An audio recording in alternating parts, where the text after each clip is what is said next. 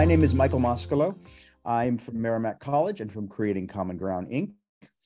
I am so happy to introduce these three wonderful people to Visions of Education. Let me tell you just a little bit about them, not very much, because I want to get right into it. Our first speaker is going to be Lene Rachel Andersen. And I know Lene from her work on Bildung, which is a wonderful German concept of cultivation through education. And I want to tell you that Lene is not at all prolific. She has the Nordic secret, meta-modernity, Bildung, what is Bildung, and libertism as her last several books. And that's pretty remarkable. And I'm delighted to have her here. And like these other panelists, she's enormously knowledgeable and it has great depth and breadth. And I'm delighted to be here with her today. Our second presenter is Brad Kershner, who is the Dean of Kimberton Waldorf School. I came to know Brad very briefly when we were discussing DEI codes. And I looked at the one that he had created for his Waldorf school, and I was just so deeply impressed with it. And I couldn't help but thinking, this person has a great mind. I can't wait what he has to say. And third speaker will be Zach Stein, who is a scholar at the Ronan Institute. He, with Theo Linda Dawson, helped to create Lectica, which is an assessment, developmental assessment service, which I think is one of the best educational programs around. His latest work, his latest book is Education in the Time Between Worlds. And Zach is also an has enormous depth, enormous breadth. I have learned a great deal from him, and I look forward to learning more now. So without any further discussion from me, let me turn things over to Lene, and it's all yours. Thank you very much. Are we planning to use slides or anything as we do this? I can do with it. I can do without it. I don't know what the expectations are. Well, I don't see an easy. Usually on Zoom, there's a way to allow people to share screens. Okay, so we'll just pretend it's not an option, and I think you can do it.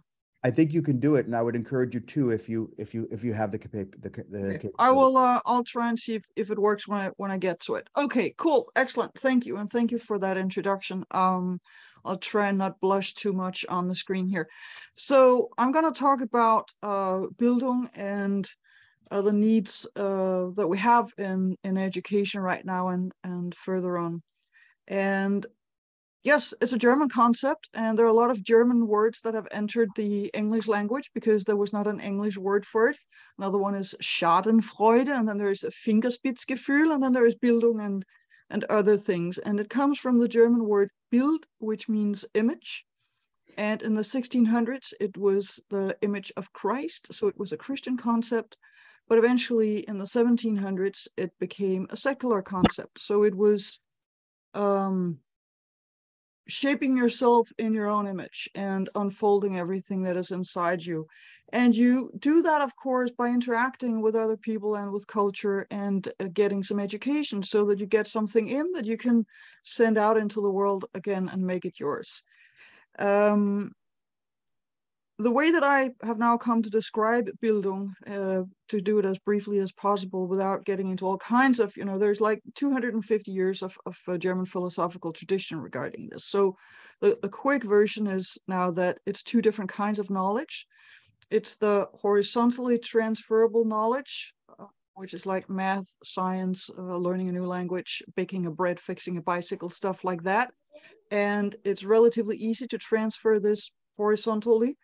There's another kind of knowledge that is almost impossible to transfer from person to person, and I then call that the vertical kind of knowledge, and that's life experience, which means that it's anything that has to do with interacting with other people, it's having failures, it's having successes, it's fitting into a job with other people, colleagues, it's falling in love, being broken up with, raising a family, having children, and so forth.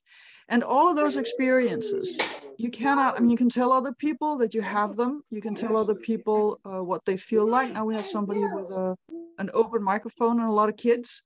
life experience going on out there. So you can't transfer these experiences. You can talk about them and tell people about them, but if the other person doesn't have a similar experience, they're not going to know what you're talking about. Whereas if you meet somebody who has a similar experience and say, oh, my boyfriend just broke up with me, and that happened to the other person, they will know exactly what you're talking about, and you do not have to explain a lot. So it's two different kinds of knowledge. And the struggle with them, the pushbacks that you get from life, but also from learning, from studying, is where the Bildung happens. That is where you have to revise your assumptions. That is where you have to, from time to time, admit, oops, what an idiot I have been. So that is when the Bildung is happening. That is when you really have to sort of recalibrate your impression of the world, and very often also your impression of yourself. I mentioned German philosophers. One of the first German philosophers to describe Bildung as a secular thing was the philosopher Herder. Then later came Friedrich Schiller, and then there was Fichte, and Hegel joined, and so did Wilhelm von Humboldt. The interesting thing about Herder is that he writes about Bildung as emotional development through the different phases of childhood and into adulthood. And it's very politically incorrect. I don't know if I'm going to get into trouble if I say that he considered the nomadic tribes of the Middle East as the toddlers, and the I think it was the Phoenicians as the young children, and then the Greek as the young boys, and the Romans as the young men, and the Christians as young adults. And of course, he was a Protestant, so the real adults would be the Protestants. So there's this emotional development and moral and development and maturation that is in this Bildung concept. This also builds on Rousseau's Emile, where he describes the emotional development of a young boy. And when we look at that development, I would say any modern child resembles that emotional development today as well. So there is something universal across time with this emotional development. That's one of the things that I also wrote that I was going to say something about here. What is the universal knowledge, or what is the universal aspects of Bildung that are happening across time, but also most likely across cultures. So this emotional development in children and also into adulthood is really interesting, that the way that it's described 250 years ago by Herder and then later by Friedrich Schiller very much matches what we see today as well. And one of the statements that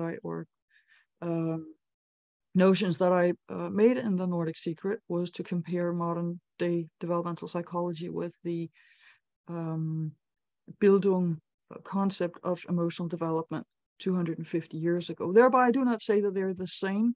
What I'm trying to say is that they were extremely sophisticated with regards to their psychological understanding 250 years ago, because there's all the education and culture that is part of Bildung that is not part of psychology, the way that psychology describes our development. So they're not the same, but there are some overlaps in what they're looking at and what they're describing.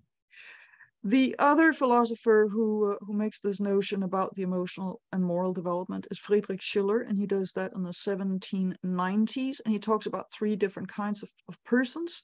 And the first kind of person is in the throes of his emotions, and therefore he's not free. The second one is trying to live up to everybody else's expectations. He has internalized the norms, and therefore he's not free because he's always taking his moral directions from his surroundings. And there's the third person, who is the free person, because he has connected with his emotions, so he can feel what he actually feels, and he has also internalized the norms of society. And so he has this inner conflict all the time, which means that he's forced to make a decision that is his own, and that makes him free. He talks about the emotional person, the rational person, and the free person. And the interesting thing about the way that he describes it are at least two things. One is that it's both a process and a result. Also that he describes what can then move us from being in the throes of our emotions to being the rational person. And he says, so that's aesthetics, the aesthetic education. We can listen to beautiful music. We can be calmed down by calming aesthetics. It can also be architecture and the arts. And so that's how we align our emotions with the emotions in society. And then when we've been sort of sedated by these emotions of our surroundings, we can start feeling our own emotions again when we're face invigorating aesthetics that sort of wake us up and shake us up. And that's when we can feel our own emotions and reach freedom.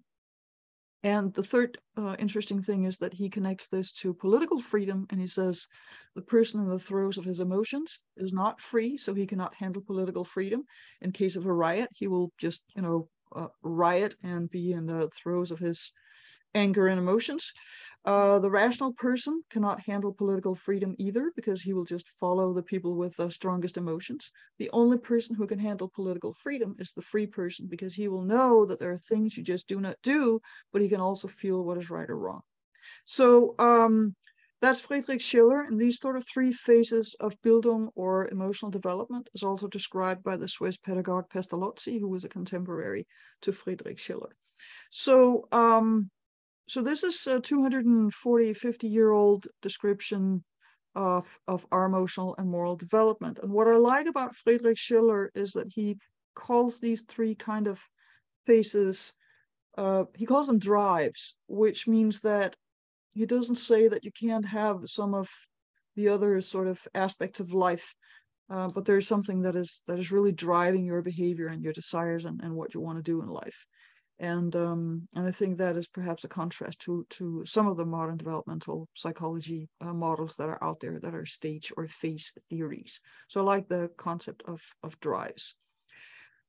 What I think is really interesting is that we see this described in modern contemporary, in our time, developmental psychology in ways that match or are similar to what Friedrich Schiller says.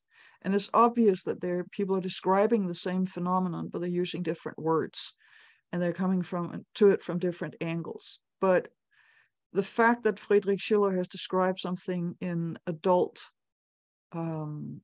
adult emotional makeup, or the adult behaviors, whatever you want to call it, that we also describe today with some of these developmental psychological models, tells me that there is something that at least is universal over time among Europeans. And if it's universal over time among Europeans over more than 130 years, it's probably also going to be relatively common among other peoples around the globe. So I think that there is something relatively universal here that we can say that this is part of what it means to be human. And another reason why I say that is because Confucius has a description of the young man, or the gentleman, in his 20s, 30s, 40s, 50s, 60s, and 70s, and the way that he describes what the gentleman tries to achieve, or how the drives that he has, also matches the way that a lot of 30, 40, 50, 60, and 70-year-olds are today. So I do think there is something here that is universal. And then we get to education. And so what do we need today? Well, if I were to design an educational system that would completely kill any kind of curiosity in children, I would bring 25 to 30 kids into one big room. I would not look at their skills, their interests, their talents, or anything. I would just group them according to their birthday, and so that there was not more than 1 year age gap between any of them. I would insist that they would sit down all the time. They would only speak when spoken to, and being allowed to speak. I would teach all of them the same thing simultaneously and expect them to follow the same pace throughout the 45 minutes that I would have them in the room. And I would definitely not ask them what they would be interested in learning. I would also not let them go to the bathroom if they really needed it, unless they really, really needed it. And I would not include any kind of storytelling or singing or dancing or walking around in the classroom during those 45 hours. I would even make sure that the lighting and the atmosphere in the room was really, really ugly, whereas their parents would go to nice working places with lunchrooms, cafeterias with big buffets and designer furniture and nice lighting and all kinds of services because the employer would want to keep them there. So I would say, what kind of education do we need, and what is it that we need to address? And we need to look at the vertical kind of knowledge, and we need to look at the horizontal kind of knowledge. And the vertical kind of knowledge, we really need to be better at understanding what is it that children are really motivated to learn, and when are they motivated to learn it. We also need to understand that we do need to have to teach them stuff they're not interested in. I mean, that's part of living in the 21st century. So when we're born, we're basically born as Stone Age babies. And when we're 18, we're supposed to be able to vote and be independent adults in a postmodern, metamodern, modern, whatever we want to call it, society with complex decisions every day. So we got 18 years to bring them from sort of the Stone Age and into New York or Beijing or something like that, without hurting themselves or anybody else. And that's a huge challenge.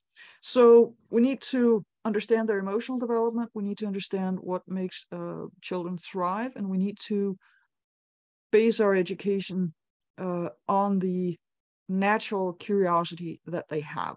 So that's the emotional part. And of course, then there's the socializing part and the strengthening their capacity for relation building. And I think particularly now that they have cell phones and all kinds of screen activities, it's really, really crucial that they learn to use their bodies and that they learn to rough and tumble play and read body language among their peers. And from time to time, yes, hurt each other, because if you don't learn to read body language whenever you cause somebody else pain, you're not going to be able to read body language later in life.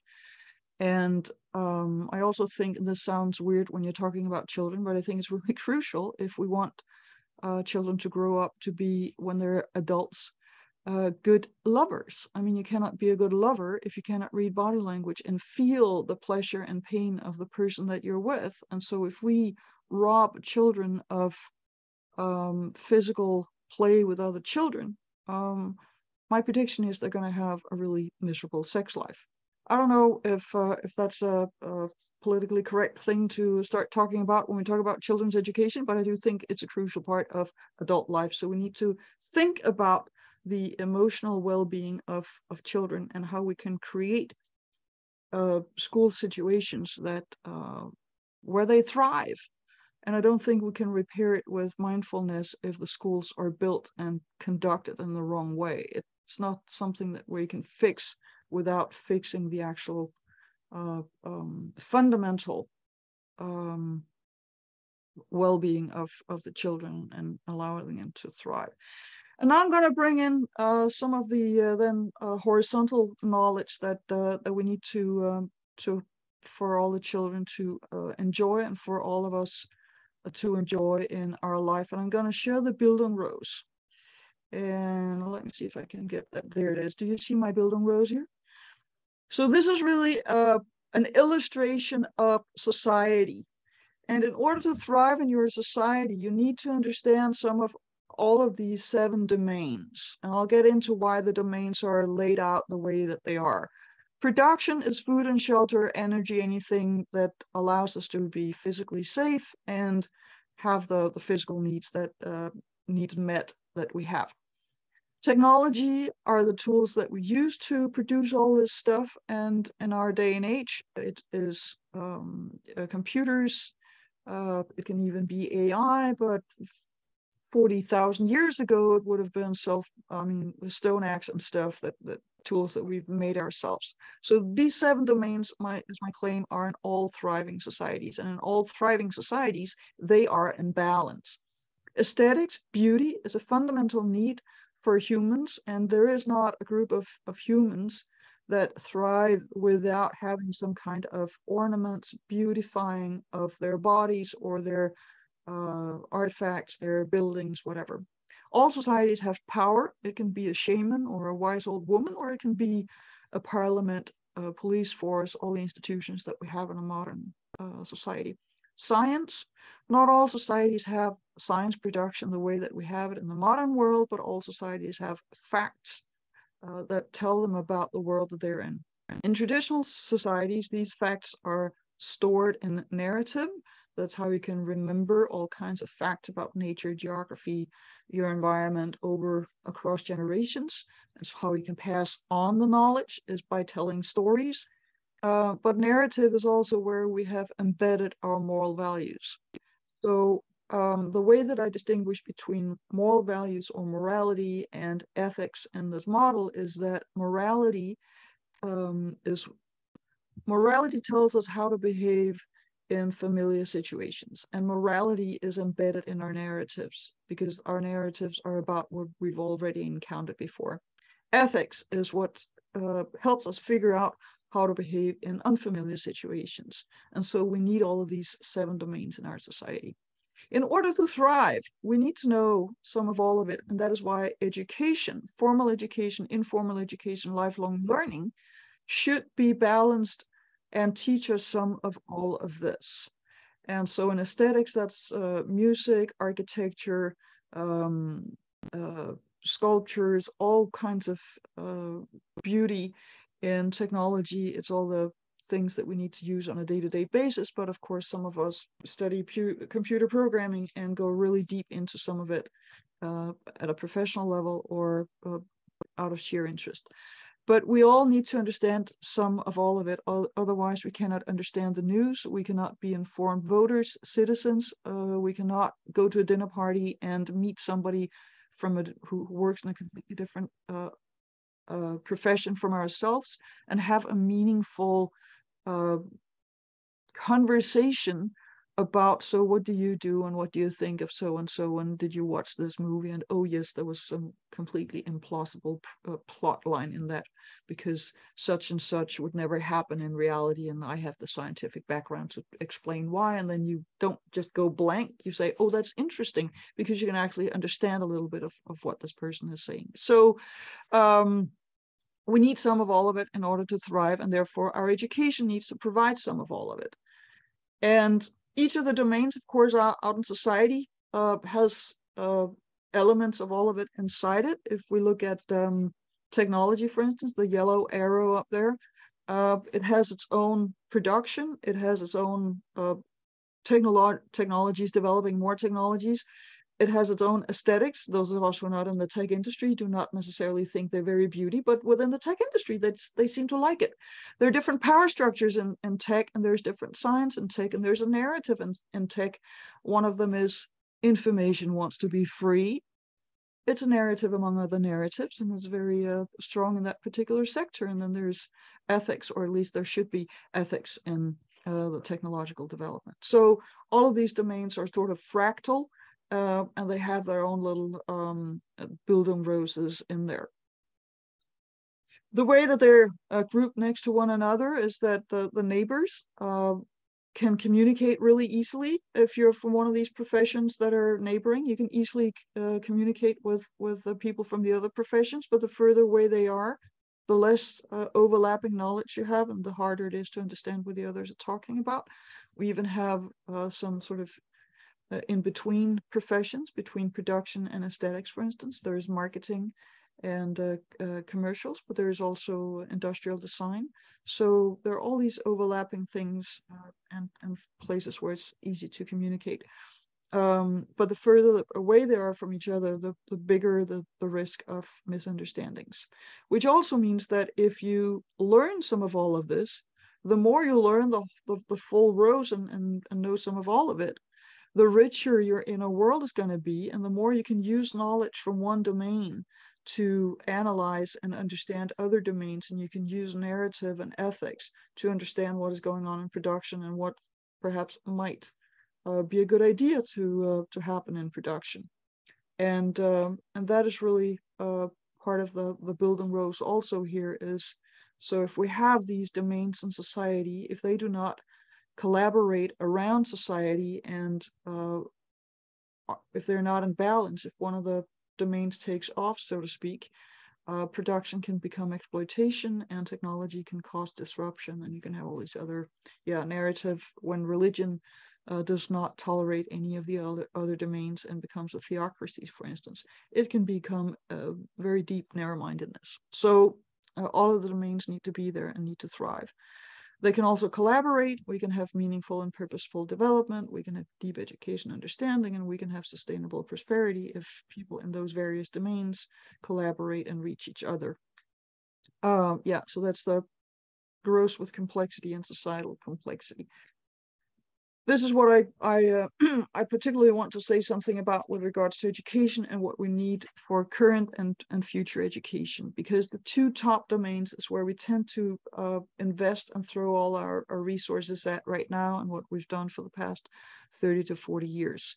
And it's about what's physically possible here and now. This is where we have the short-term return on investment. You can even say that between production and technology, that's where we have the banks. So, and this is where all the money goes. And that's why we had this bank that crashed in Silicon Valley last week, because it's not connected to the rest. It's just this, generation of more numbers within more numbers in these various servers in the banks. So there's an imbalance in our culture and in our civilization right now. Aesthetics, power, and science, that is where we can figure out what might be possible. That's where we can test out new ideas and think in a structured way. And actually, aesthetics and science are two different kinds of knowledge production. Science tries to be as objective as possible, and aesthetics is really about being as subjective as possible and to break new boundaries with the artist that is trying to say something that nobody's ever said before. Is really a very subjective relationship with reality, and so they come up with new symbols and pull us in a new direction, or in the same direction but further out in that horizontal kind of expanding our collective horizon. And then there's a narrative, moral values, and ethics, which is about what ought to be. And the interesting thing, and also the terrifying thing, is that in the West, we have almost lost the language for what might be possible, and definitely for what ought to be. Try entering a political debate, a scientific debate, a collegial debate, a friendly conversation over dinner, and saying, yes, but this is morally wrong, or I think that this is not how we ought to be. And people are going to look at you as if you're an idiot. And then you say, yeah, but it's profitable. And everybody will be like, yeah, it's profitable. So this is a good idea. So what we really need is that we need to have this sort of constant process of dealing with what ought to be, what might be possible, and what is physically possible here and now in order to have balance. And that is what our educational systems should be about. And we should make sure that at all levels of K to 12 and into secondary tertiary education, we have all domains, sort of horizontal knowledge in all directions. Imagine that you just flip this Bildung rose down, and then you can expand your horizon in all these different directions and go deeper and deeper into it. And the deeper and deeper you go into any of these domains, the more you have moral aspirations and bring yourself or others up into higher levels of understanding, the richer your inner world will be, and the more rounded your character will be. And that is Bildung. Or at least it's one of the concepts of Bildung, because there are plenty of them out there. Thank you. Thank you, Lene. Wow, that was wonderful. I want to invite you to come to my institution and take over the administration, if you'd be so kind. You just call, I'll be there. Very good. Very integrative. Thank you. We will withhold questions until later. Brad, I'd love to have you come next. I'm going to, when the time gets to be close to 12:30, I'm going to be putting it in the chat, but you're not likely to look at it. So I might actually raise my hand. You might not see that either, but we'll do the best we can. No Brad, please. Thank you. The floor is yours. Sure. Thank you, Michael. Thank you, Lene, for starting us off. Just so happy to be here with everyone. As Michael mentioned, I'm the head of the school of a pre-K through 12th grade Waldorf school. So I'll be speaking from that perspective as a school leader, and I'm someone who I'm very familiar with Gregg's work and John's work, and also with Zach and Lena's work. And I'm just someone who's trying to bring some of their ideas and intentions to life in my school community. And I'm going to start with some sort of big picture frames and thinking that I've been working with. And I'll talk about some of the orienting attractors that are relevant to our pursuits in education and some of the problems and paradoxes that I faced in my journey as a school leader. And I'll also try to offer some pointers for practice for us to consider. So when we think about education and schooling, we have to think about human growth and development. And when I refer to education, I'm talking about not just formal education, but the sort of overall holistic educational experience of individuals and groups who are learning all the time, regardless of context. So I'll try to use the word schooling to refer to that more narrow sense of formal education as a particular system and structure of experience that's become familiar, but it's good to remember that it's a relatively new institution and a key feature of modernity. So one way to think about the relationship between this sort of overall evolutionary experiential journey of humanity and the formal structures and systems of schooling is that actually schooling can be thought of as the attempt to consciously and intentionally address the educational needs that arise along the course of individual and collective development. As individuals and as a species, we've crossed various developmental and evolutionary thresholds. And in this process, there's many opportunities for things to get out of balance. So for each individual and for all of us as a species, I think we can think about wanting our educational systems or schools to be oriented toward health and balance as we move through developmental thresholds and the stages of growth that are available to us. So for example, as individuals, we grow into and through our relationship to the world and through our relationship to aspects of ourselves, and through our stages of growth, we come into different kinds of relationship objects that we become conscious of along the way. So for instance, in just a very simple, fundamental and embodied way, as young children, we go from having an unconscious relationship to food to having a conscious relationship to food, right? That we eat as we grow, and we can either fixate and become addicted to food, or we can develop forms of avoidance and allergies to food. But the goal could be some form of healthy relationship to food and some sort of balanced diet. Similarly, for our emotions and our sexuality, we can express and relate to our emotions unconsciously. We can grow into a conscious relationship with this aspect of ourselves. And in that growth, we can establish forms of fixation and addiction, or we can establish patterns of avoidance and allergy. We can fail to transcend our unconscious emotional patterns and remain in some sense addicted to them, or we can fail to include and integrate our emotional life and become someone who's alienated from our emotional self. So we can integrate or we can alienate. And similarly for our sense of egoic power and agency, right? We can learn to separate our sense of self from the world and develop a capacity for agency and power as individuals. And we can develop our egoic capacities in relatively healthy or relatively unhealthy ways in relationship to others. So I feel like that's just a helpful sort of abstraction to think about how we can see developmental processes as a function of our journey, where we grow and complexify our life world through a process of differentiation and then higher order integration. And various forms of failed integration are always possible, if not probable. So when we think of our collective journey as a species and our collective journey of learning and education as a species, we can think somewhat in these terms about the social, cultural, and technological thresholds that have been crossed, right? The imbalances and addictions and alienations that have been established, and the educational processes that we can consciously create to enable both our continued development and also the recalibration and the healing of our collective traumas and pathologies. So this is one way that I think about what education and what schooling can be as a process and structure for healing the fragmentation and alienation that has become embedded in society, and as a way for guiding individuals along a developmental pathway that aims to avoid the unhealthy extremes of imbalance and strives to foster healthy processes of differentiation and integration. So more specifically, we can think of the deep patterns of alienation that have been established in the modern world since the Industrial Revolution and since the emergence of public systems of industrial education.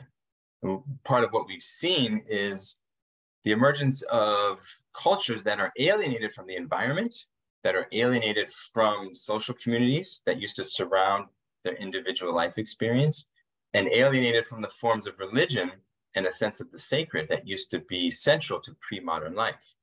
These domains of experience used to be simply given and constituted deep and fundamental aspects of what it meant to be human. And now we have to learn how to develop conscious and intentional relationships to them, to the natural world, to our family and community, and also to what is sacred. And actually in Waldorf education, which is the lineage that I'm currently working in, some of these deep insights and intentions are already present because the Waldorf approach was actually initially conceived as a response to the unhealthy dynamics that were emerging in industrial society after the First World War. So for instance, we include gardening and farming in the curriculum precisely because these fundamental ways of relating to the earth are no longer a cultural given, right? Farming was an embedded aspect of the holistic education of pre-industrial life. They didn't need schools to teach them how to farm, but now it actually needs to be an essential part of schooling, one could argue, so that we can consciously reintegrate that which was previously a given for everyone. We also strive at my school to create a healthy community and a connection to the sacred. A sense of family and community is established in part by having teachers stay with students for multiple years. And aspects of spiritual and religious life are also enacted through what we call festival life, which are seasonal rituals and events and rites of passage, often connected to ancient stories and myths and tales of saints and heroes. But of course, the world keeps changing, and new thresholds of development continue to be crossed, and therefore new forms of alienation also continue to emerge in the collective psyche. So one way of thinking about schooling in the 21st century is that we have to address ever more layers of differentiation, fragmentation, and then conscious integration. So looking at children today, we see people who are alienated from their own bodies. We see people who are alienated from themselves as agents in relation to their own biography, and alienated from others through new forms of mediation and distortion. We see increases in mental health disease and epidemics of anxiety, depression, and dysphoria. So, the absence of free play, the absence of fully embodied sensory experience, the lack of guidance and support to become self-authoring in a world that can feel overwhelming and seem sometimes headed for destruction, an ever more mediated experience of other people, filtered through manipulative and algorithmic patterns of discourse that incentivize attention capture and the monetization of experience. All of these things point toward a deep need to consciously create environments that are intentionally structured so as to counteract the unhealthy and unbalanced forms of these new social and technological influences. So in addition to integrating connections to nature and community and the sacred, which I'd argue, should have been and could have been a part of what schooling should be post-industrial modernity, we also now have to figure out how to model and foster healthy relationships to our embodied sensory experience, to our sense of self and agency in a world that is volatile, uncertain, complex, and ambiguous, and to the digital infrastructure that mediates our communication and our media. So that's a lot to think about, and it's just one way to think about the educational context and environment in which we have to teach and transmit knowledge and content and skill development, and to do so in a way also that does not perpetuate the relationships of control and manipulation and perhaps the overly left brain orientation of modern industrial schooling structures that arose amidst the alienation of the modern world system. In particular, I'd say I think we really need to emphasize and protect more than ever the embodied sensory experience that serves as the foundation for embodied and enacted human intelligence, which is why, again, at my school, we not only have a play-based kindergarten, which I think is essential for all humans, I'd argue, but we also have a forest kindergarten program where actually 5 and 6-year-olds are outside most of the day, every day, and classes throughout the grades take hikes through the woods almost every single day, just as part of their daily routine. We also have to be mindful of how senses of identity develop in mediated social worlds, and we have to find ways to encourage the healthy development of more complex identities through interaction with others, knowing that the richness of our exposures and relationships influences the richness of our sense of self, right? And this is another thing that's being really impacted by our new sort of technological environment.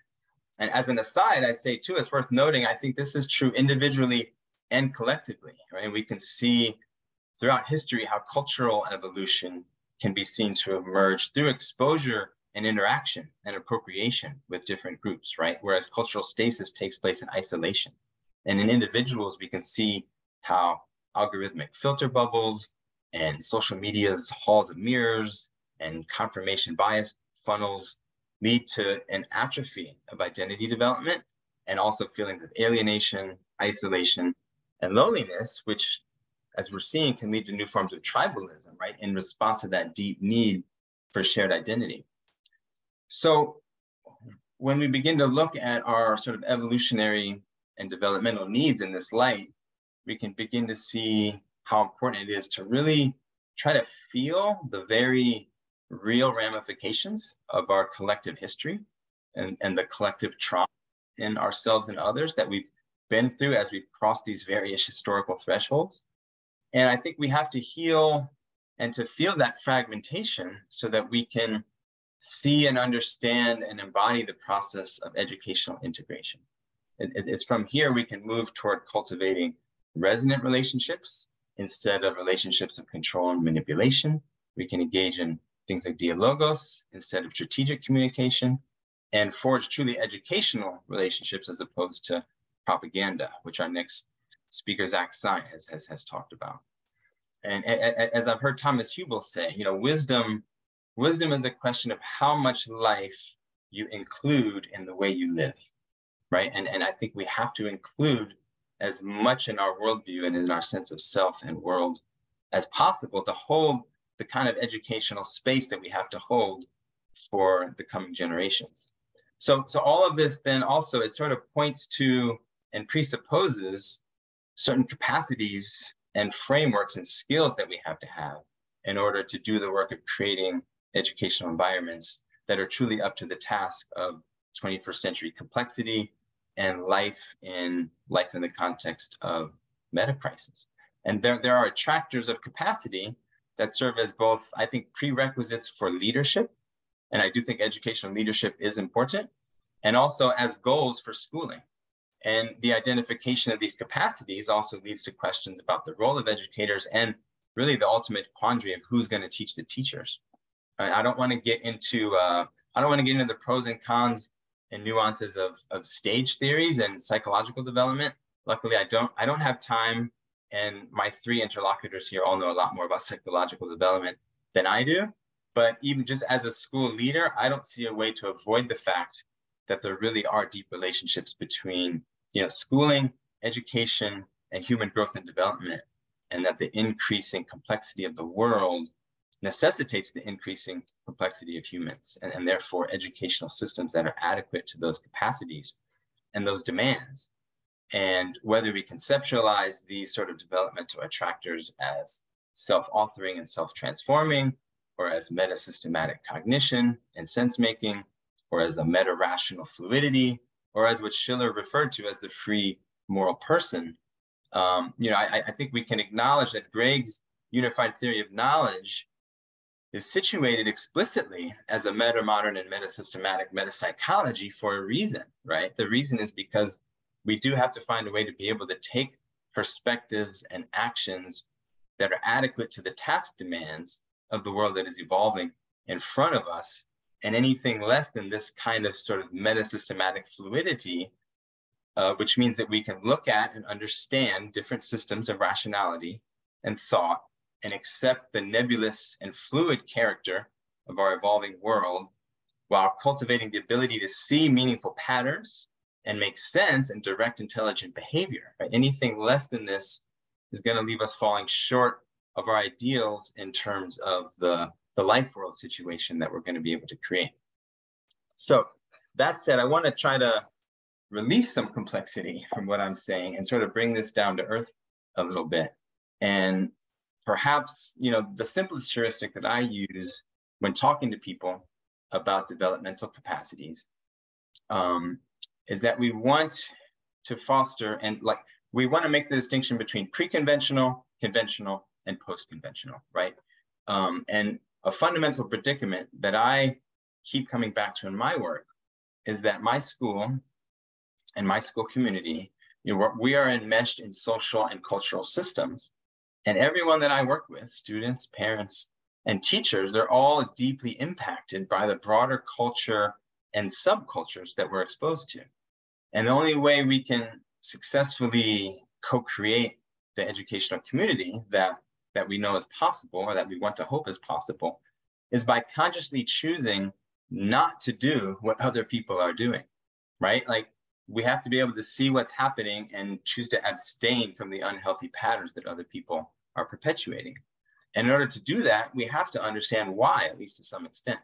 So we have to understand, what is happening deeply enough to know why we can't just keep going along with whatever the current trends are. We have to do better than the status quo, and that takes courage, it takes intelligence, and it takes capacity that isn't always easy to come by, but that is the educational demand as far as I can tell. And, just like we don't want our children to linger in a sort of pre-conventional rejection of social norms, and we also don't want our parents and teachers to unconsciously go along with the conventional norms of whatever their group happens to be.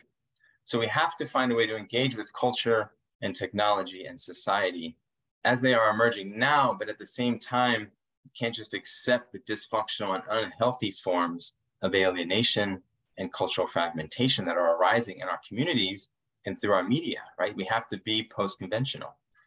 And educational leadership, I think, is key here, and it demands a firm grounding in and consistent access to some form of post-conventional perspectives on whatever is happening in the world around us, and in relation to the actual decisions that leaders have to make, right? And when that is the case, then everything that arises in our shared social world can become an object lesson for how to think and act in response to social complexity from a post-conventional perspective, right? So for instance, every relevant and unavoidable issue that arises in an educational community requires a form of fluid sense-making, right? And concrete decisions that have to be made. For instance, as an educational leader, I have to make COVID policy, right? I have to make gender inclusion policy. We as a school have to make decisions about what to teach. And so I can't avoid the fact that I have to educate myself and everyone in my community as best I can about the possibility space for thinking about these issues, right? I have to keep referring back to what are the possibilities of perspectives that we can take on any given issue that we have to face together. And that in itself, I think, is the key sort of educational move that people in educational spaces have to be able to make consistently. And I owe it to my community to lean into those issues with a kind of pragmatism that will enable us not to get bogged down or sidetracked, but instead to use the conflict that arises from those different perspectives on big topics as grist for the mill for our own ongoing education as adults. So I'd say in order for schools and education systems to really be what we need them to be, we have to have what I could call live player leadership, you could think of it as, where those in positions of power are oriented toward helping others understand why not to go along with their group or their group's conventions, right? And how to be live players themselves. And they need big picture frames to help others put whatever their de facto common sense is in a broader perspective.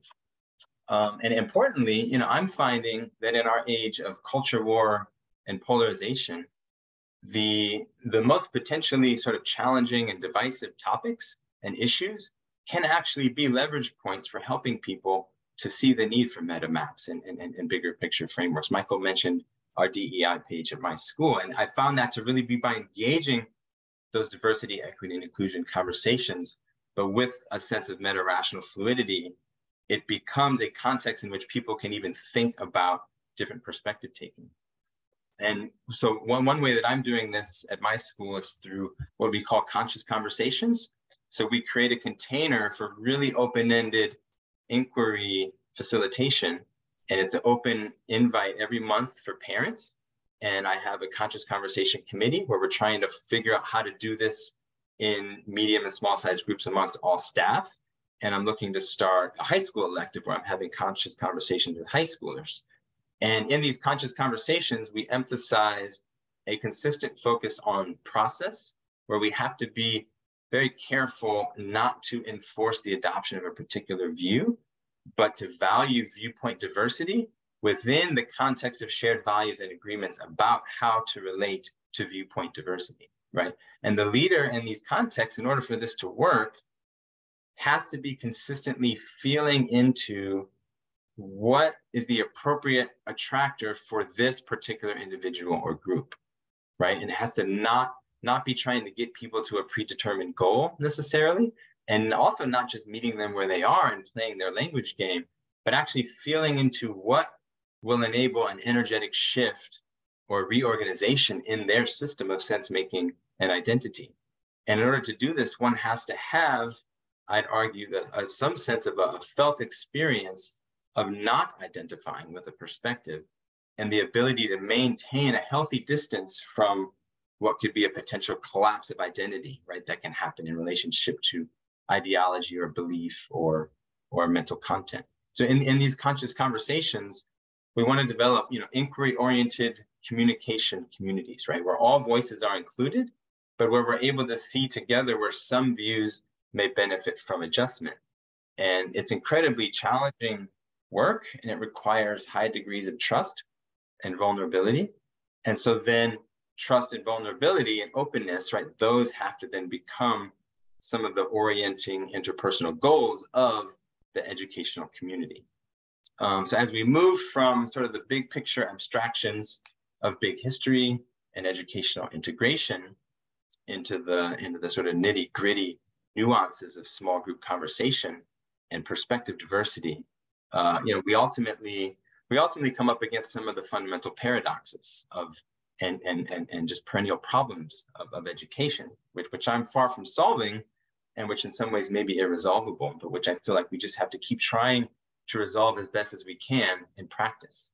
Because at the end of the day, one thing that I've learned, in education as a teacher, as a school leader, maybe tragically, maybe ironically, you can't force learning, right? Which is sort of one of the fundamental issues in education. You can't force people to learn something in particular.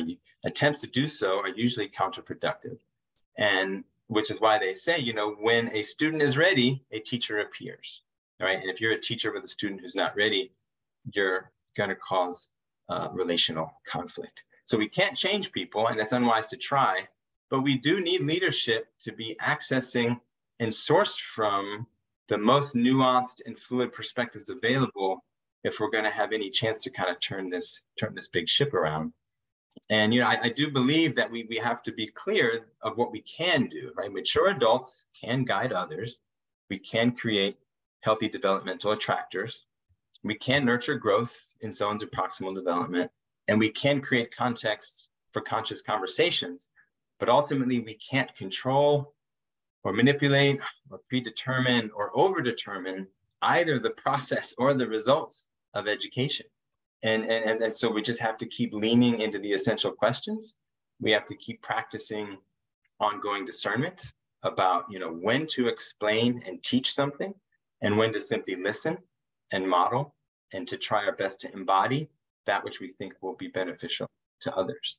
And as a school leader, that's what I'm trying to do every day, is really be on that razor's edge between when to be didactic and when to just listen, right? When is this a moment to actually get meta on a topic and help people think about the different perspectives they can take, and when to actually just tune into someone else's perspective and meet them where they are, because there's also probably some relational and emotional need that they have there, which the more you feed that fosters the relational health of the community, which is going to open up spaces for actual growth and development. So it's there's a lot of layers to it, but those are just some of the thoughts that I've been playing around with in terms of big picture frames that connect to what I think the intentions are, and then some of the sort of more embodied, concrete, real practices that I think we have to try to grapple with if we're really going to talk about doing the work of working with people, working with people who are always just in the middle of some developmental educational journey that just never ends. So I'll stop there. Thank you so much, Brad. It seems as though a theme is emerging. It seems that both Lene and Brad are talking about what might be called, I guess, a collapse of our sense of humanity, and how it is that there's a need to resurrect and bring into being conceptions of the human, of sacred, of moral, of development, and to develop humanity through education and by transforming our culture. That's a lovely message, it seems. Let's see how Zach builds upon and develops that in his own way.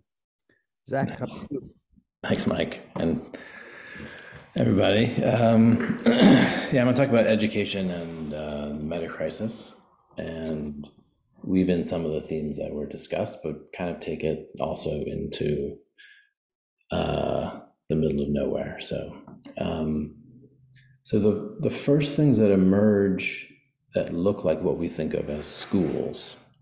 So if you think anthropologically, there was the ritual transmission of knowledge, which occurred from the anciency. But the first things that look like schools arise in the large bureaucracies of early civilizations that were driven by the scribal system. So the first time you get like people sitting in rows practicing tasks and writing, you get with these large emergent civilizations, the scribal school system. And this transformed during what we call like the Middle Ages into a text-based culture that was based on scribal control of information. Then you get the printing press. And what we know of as schooling, especially large-scale bureaucratic schooling, factory schooling, is largely the adaptation of educational process to the printing press. This is Comenius's point. And when the electrical comes, it's pretty easily grafted onto that basic form of schooling. Then you get the digital, and I believe we're on a remarkable threshold that is going to make schools pretty obsolete way quicker than they probably should be. And so right now we've been trying to graft the digital onto the form of schooling that emerged in the wake of the printing press. Like we grafted the electrical on, and the electrical was easy because we just rolled the TV and the VCR into the classroom, right? But the digital is fundamentally different. And so like the Khan Academy model of the talking head and the kind of like other open source curriculum development models and even Zoom-based communication things, and what even occurred during COVID when the schools spun out and we created basically classrooms through Zoom. This is all misunderstanding the potential of the digital as a medium for education, because the digital inevitably is the machine learning, inevitably is the AI-powered tutoring system. And this thing's coming, and the technological stack is basically almost in place to enable augmented reality-based, AI-driven, personalized tutoring systems that will have the potential to obsolete both schools and human relationship.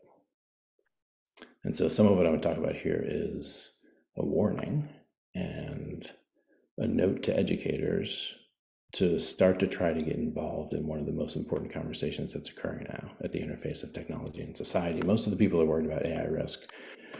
Well, it's a complex field, but there's many people worried about runaway sentient AI that acts back upon us like Terminator and that kind of stuff. I'm not worried about that.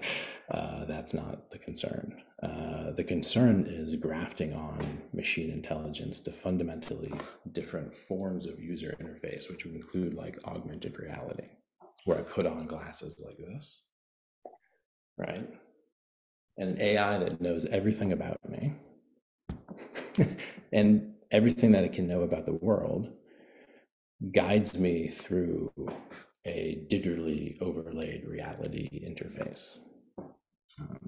So instead of having, like, the TV was a part of your experience, and you actually couldn't bring your TV everywhere. It was actually hard. Like, the size of the TV was a bandwidth limiting factor on consumption. People had them in their bedrooms, but you couldn't like bring it in the car with you very easily. Although they did that briefly with the mini car TVs. I don't know if you guys remember that. But the point is, you couldn't bring it everywhere. And the cell phone you can basically bring everywhere, but you don't. It doesn't actually do what the augmented reality interface could potentially do, which would make your entire experience of the world a digitally mediated experience. So there's a few things I want to raise about this, because the other possibility here is the creation of one of the most powerful educational technologies imaginable. It's an educational technology that could enable actual deliberative democracy. Like, schools will never be able to do that. They're actually not really built to do that. This thing, one of the reasons it's so powerful and actually I believe dangerous, is that it would equalize access to some of the most powerful technology in the world. Which is to say that if you were to sponsor a way of building an AI tutoring system, there's a way that you could place the most powerful, sophisticated technology in people's hands in a way that benefits them. Right now, we're using AI, putting it in everyone's hand in a way that manipulates them, extracts from them, actually. But a tutoring system well built acts in your interest, right? A tutoring system that's a piece of propaganda is a nightmare, and I'm going to talk about that. But a tutoring system that's driven by some of the most powerful AI technology available, that's truly acting in your interest, would defend you from the AIs that were being created to extract your attention and exploit you.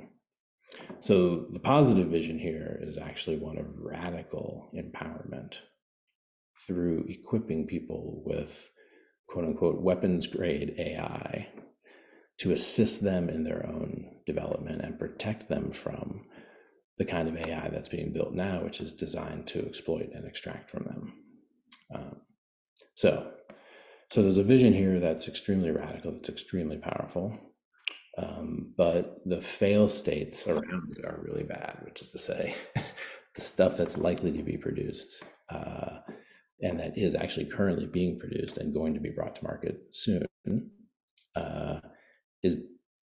is hard to think about integrating into a healthy society, and easy to see as something that could actually make a society self-destruct very rapidly.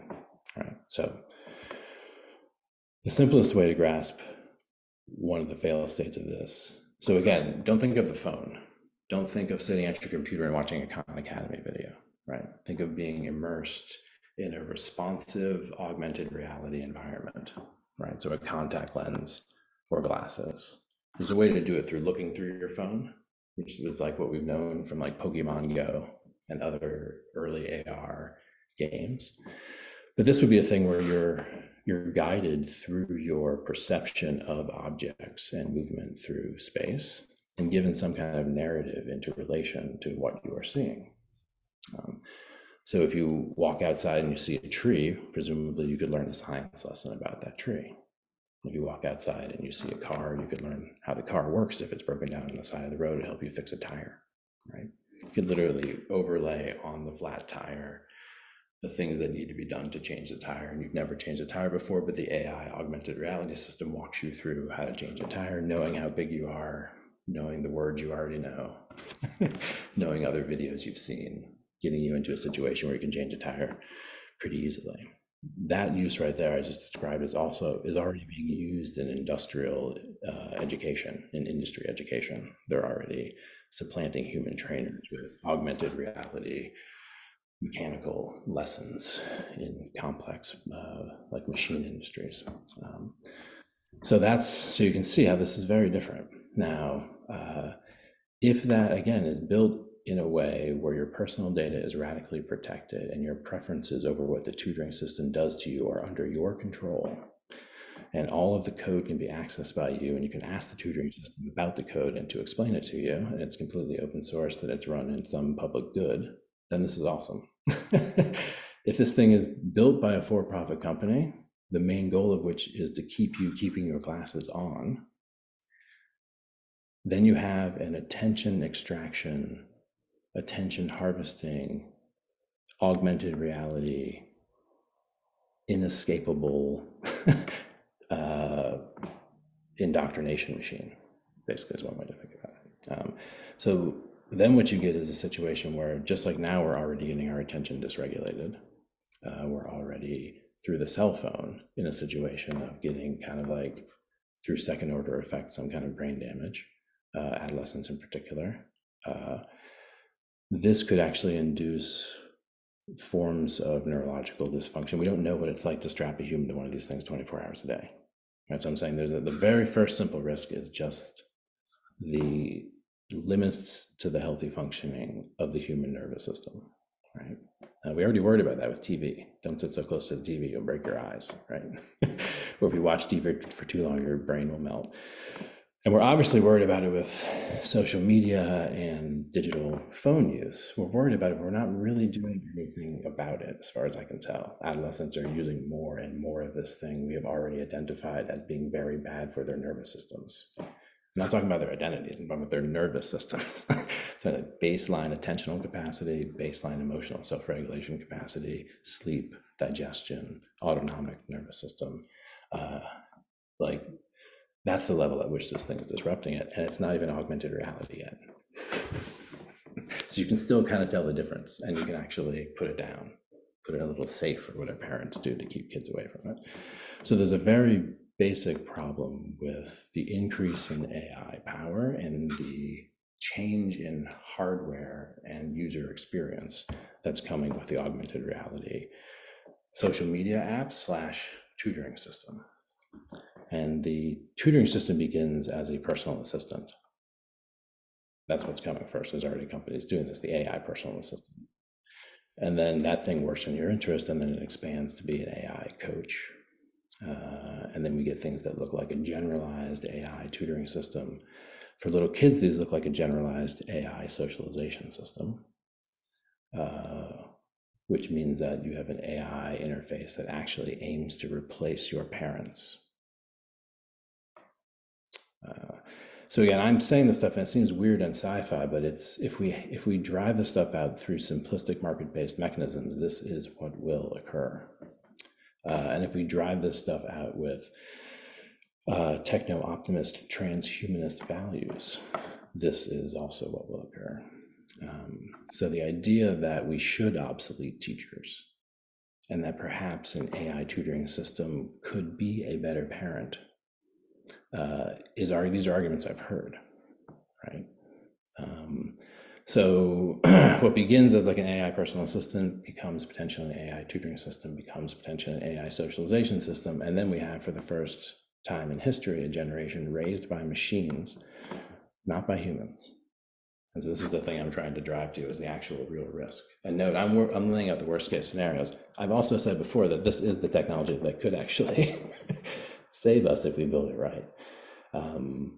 But the default way this technology is going is towards this situation I'm describing, which is a existential risk. It's which is to say, it is a speciation event.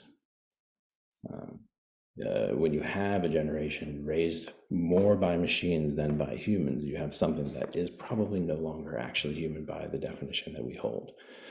And this is a philosophical argument about how do you separate humans from animals? What would it mean to have something that is no longer human, but still basically biologically almost identical to a human? So if that generation that's raised predominantly by machines asks the machines, hey, what's that thing? Pointing to its parent. And the machine says basically, hey, that's something like you that was not raised by something like me. Right? Back in the day, humans used to raise other humans. Now humans are raised by me. That's something else. They can't do what you can do. And that would be correct. So this is it's a subtle argument, but it's about the death of our humanity through a catastrophic rift in intergenerational transmission through the imposition or intermediation of a very advanced technology that we are not using responsibly right now. And so one of the ways that I've already described that this thing could go right is if it is understood to be as profound a technology as it actually is. And again, I'm saying there's many risks involved with AI. There are many ways that AI will disrupt society. I'm pointing to a particular one, and I believe it is one of the worst ones. The power of the system to track your behavior, and this is already doing this on social media, track your behavior and your preferences, and then organize content to give to you based on your preferences. That's the basis of how a teacher orients to you. What do you already know? How do I get you the next thing you need to know, right? So they're already doing that with the interest of keeping you on site, right? With the interest of extracting your attention to have you gaze at advertisements, so they make money off the fact that you happen to be on a site that an advertisement, and they lock you on site. This is already occurring. As this becomes extremely advanced, it becomes inexorably persuasive. It becomes something more charismatic than any human could possibly be in relationship to you. Like it literally can, through biometric sensors, monitor your do A/B testing on your limbic system response to different persuasive techniques and know how to get you interested in something, how to get you paying attention to something. So the inexorably persuasive interface with an interest in changing your behavior in mind is an eventuality of the way we understand digital now, the way it's driven as a market force. So we need to interrupt that. There needs to be some very, very profound intervention into the trajectory of these technologies. And I say this as an educator. This is a very specific kind of risk that we have not encountered before with technology. So one of the things I've mentioned that could get this going right would be that it's created in the public good, that it is created in such a way that the individuals who are most affected by it have the most control over it and ability to understand it. So that's very important. So this means that all of the calls for kind of like one digitally verifiable identity, which is coupled to all of your personal data, which is coupled to a security system that protects you and your digital data and all of your identity that's in one place. This requires that. If all of your most personal data becomes available to anyone, anywhere that has access to an inexorably persuasive user interface, then you are at profound risk. So this kind of raises the idea that we actually need systems that radically protect our own personal data. And when we're interacting with interfaces that are trying to be persuasive, and that's most stuff on the internet, can we open it up and look at how it's working and tell it not to do certain things to us or not?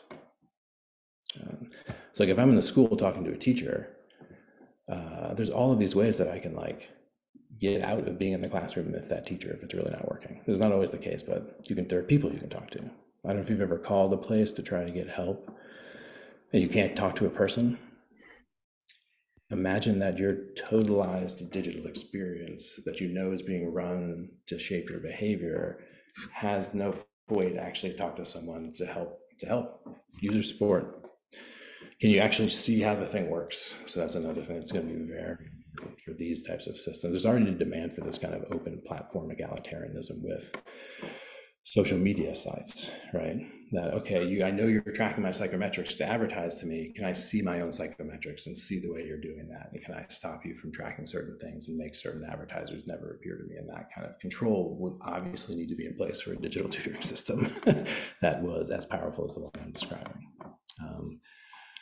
Another very important feature is to not have it be humanoid in any way. Do not have it be humanoid. Which is to say, don't create a Socrates that stands there as Socrates and kind of talks to you as Socrates, and certainly don't have it be someone designed to be maximally attractive and charismatic to you that you talk to every day, who teaches you everything.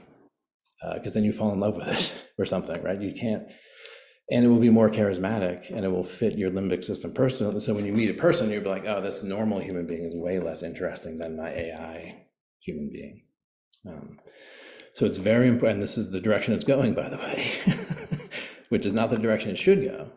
It should go towards a user interface that is obviously not a conversation with something that is trying to be human, and that has a distributed and non-centralized form of teacherly authority, which means it's not one thing that's talking to you that's telling you everything. That's the one great oracle. That you're getting many, many different kinds of relationships to many, many different kinds of teacherly objects. So like that, and this comes from my conversations with Nick Marks, right? Like that the tree itself would be one form of teacher, right?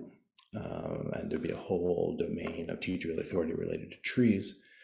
But then you step away from the tree and you're just loose until you encounter something else, like a car or a person. So you don't want something that stands there like a person and kind of walks you through the world like Emile.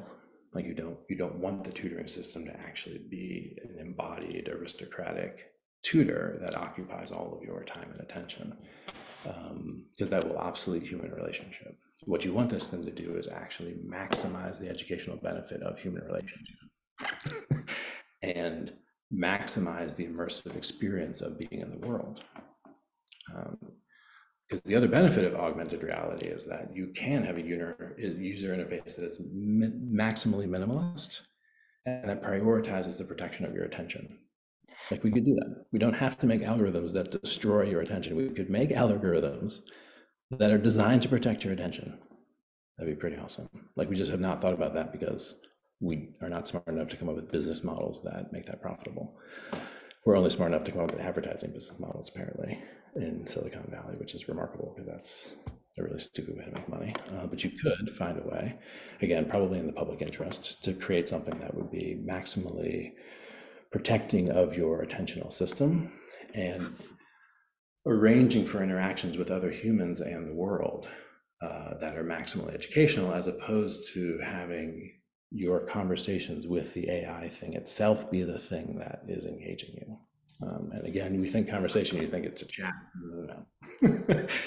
It could become anything, like technically it could become anything or anyone. They could talk to you in any possible voice using any style of communication. And it would, and so it's, yeah, it's important to not get trapped into like, oh, it's something on your phone. It's not. It's much deeper than that. So those three: total digital identity data protection, total open source platform egalitarianism, coupled to some kind of thing where this is built like a public infrastructure in the public good. And then do not make it humanoid. Do not make it a charismatic person that will obsolete every relationship you've ever had. So that's, I think, another important design feature. And then the final one is have it obsolete itself. So one of the main sources of legitimacy in teacherly authority, like when you know you've found a good and responsible teacher, is when they create the conditions to make themselves obsolete. And again, if you're running an attention capture business model, you are precisely not making yourself obsolete. You're making yourself completely necessary. An educator wants you to know as much as them or more. Like if you have a good student, you want the student to be smarter than you eventually, and to not have to need you. So this thing needs to know when to turn itself off. That's another important design feature, is that there are ways in which the relationship we have with teachers are domain specific and predicated upon this notion of having an end to them, like a graduation is possible. So that's a very important feature that would have to be built in, which again is not built into the one giant talking oracle who knows everything that you could ask endless questions to all night. This thing would be like enough for today. So that's another one. And then the final one is a hard one because it makes me question whether it could ever be built safely.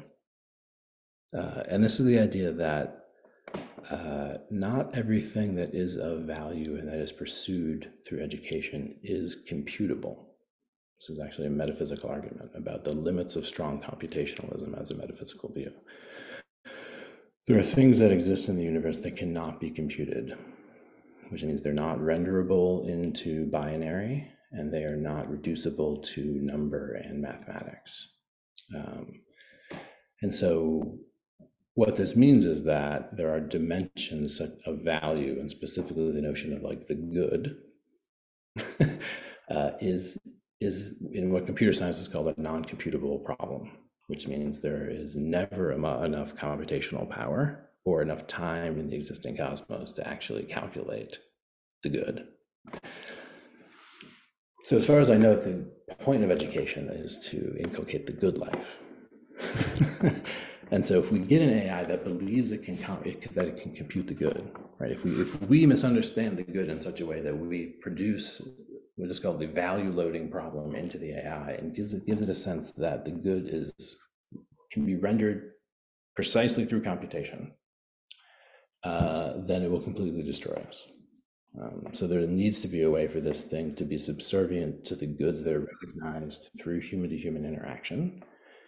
That is, again, so it is an aligned AI, as it were, which remains subservient to the emergent, anthropologically deep-seated relational sense of that's good, kid.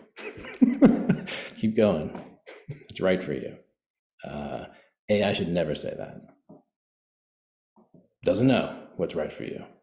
It's computing something, right? It can know the next best thing for you to learn if you think that's what's right for you and your parents think that's what's right for you and the community does, but it is not your moral advisor, because moral and value problems are in the space of those things that are not rendered through computation. So that's a strong argument. What it means is that we have to really think about these things as appendages to human relationships that are educational, which again doubles down on that. It's not it's not humanoid. It's something else. It's more like a school than it is like a teacher. It's more like a structure that's replacing schools, that's enabling for the world and for others to teach us in ways that weren't possible before, putting everything at our fingertips, but not telling us what we ought to be, because it doesn't know what we ought to be. So that's kind of an overview of things I've been really worried about lately, because the AI technology is going very rapidly. And as far as I can tell, the market incentives set a kind of a gradient towards the probability of some of the things that, like some of the worst scenarios I described, seem like what they're trying to do right now. So every time I speak, I'm trying to say, like, don't do that. But right now they're like, well, I kind of have to if it makes the most money. That's basically the situation that we're in here, is that we have a market-driven where you need to produce something that's going to get returns to shareholders, and you're legally mandated to do that. So you can't not do the more profitable thing in the interest of the public good and maybe saving humanity. So that's a problem. So that means at some point, something like the government or an international body has to step in to regulate the creation of AIs with the power to be inexorably persuasive. And just like we would regulate weapons AI and automated weaponry, we should be regulating these forms of AI that have been directly and precisely built to be inexorably persuasive. I would say that some of these already exist. TikTok, if it's what it's persuading you to do is to keep staying looking at the thing, that's what it's doing. So at some point there needs to be a regulation of this. It's already bad, and we don't even have augmented reality. And again, it's going to be cheap. It's not going to be like, oh, just rich people get the augmented reality. It's going to suffuse, just like cell phones did, probably at a rapider rate of uptake. And this is like tomorrow. And the kids are just sitting there as vulnerable consumers to the extension, couple it to video games, couple it to a social media platform. The next thing you know, every adolescent has this thing. So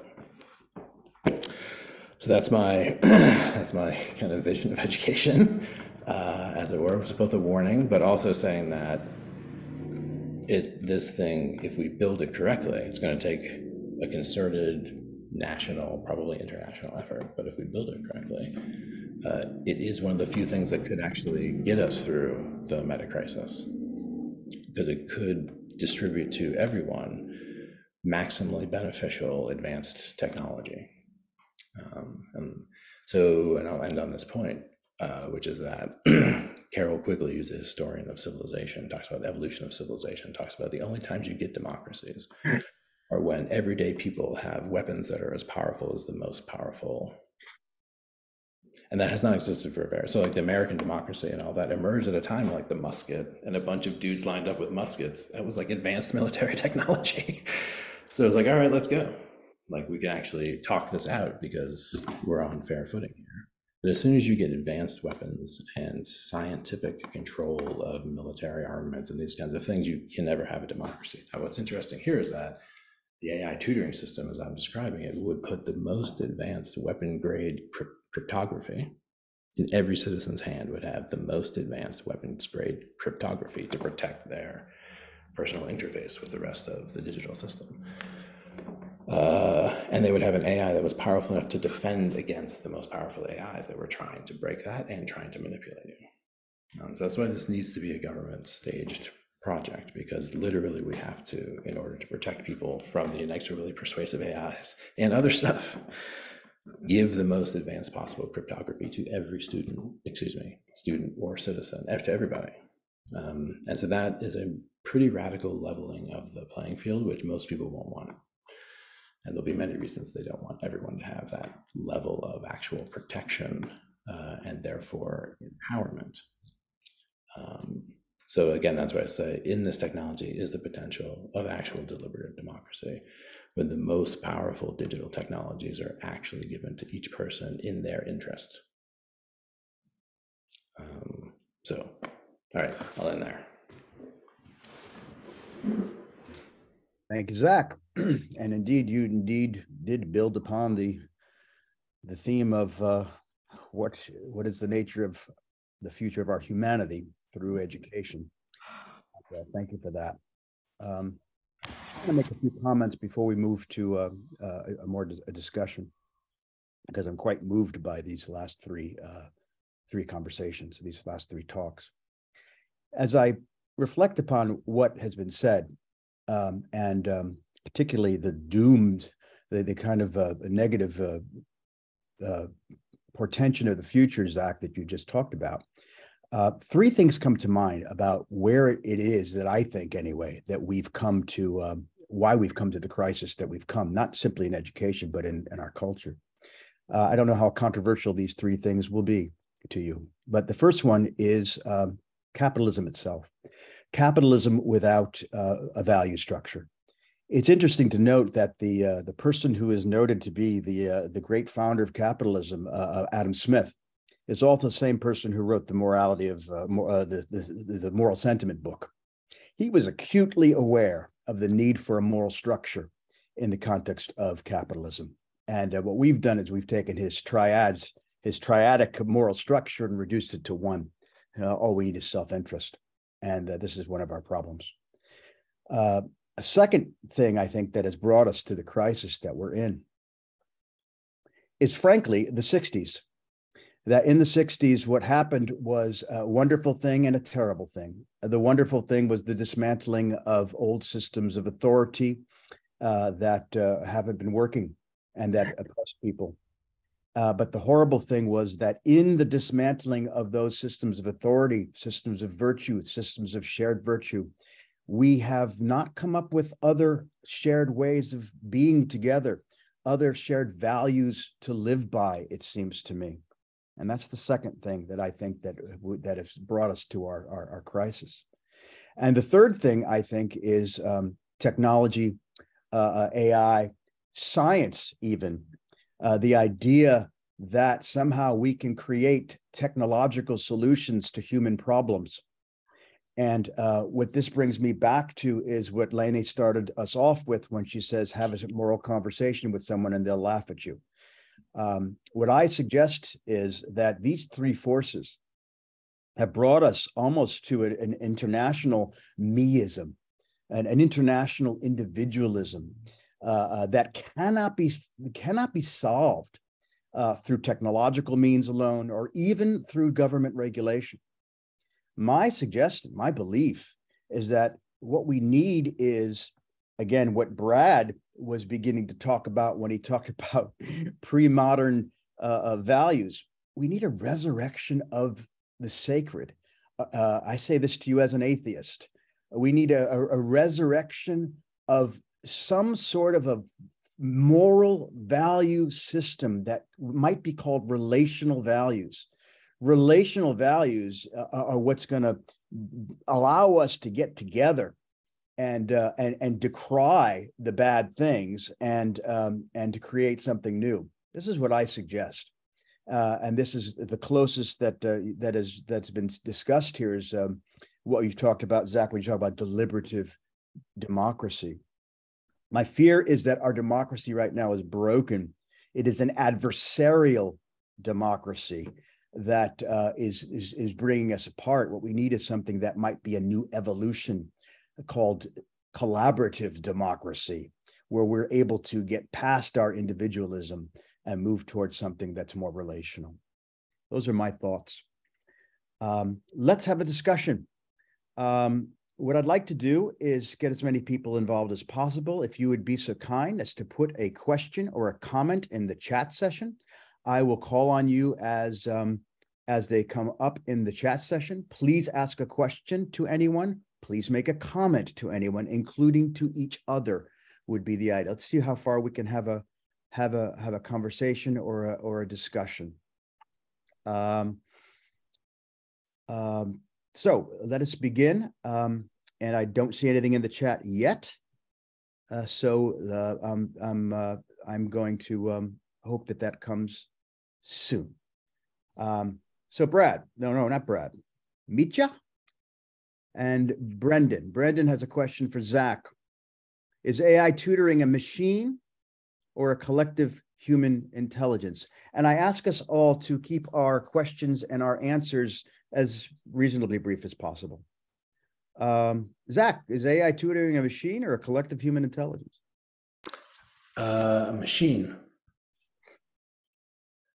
Depends how you build it, but yes, it's a machine. At least as I was describing it there. I'm not going to get into the definitional issues around AI. I'm talking about a silicon-based thing, basically. It's a machine. Brad, Lene, do you want to comment on anything about that question? Yeah, I would say it's always a pleasure hearing Zach being as dark as I am. I just tend to try not to roll out all my dystopian visions for the way that that technologies can actually evolve. With regards to democracy and capitalism, yes, and what I think we're seeing is that we had, I mean, there are three major ideologies. One is socialism, which had sort of the anti-democratic cousin, communism. That did not work. It had to become authoritarian, totalitarian.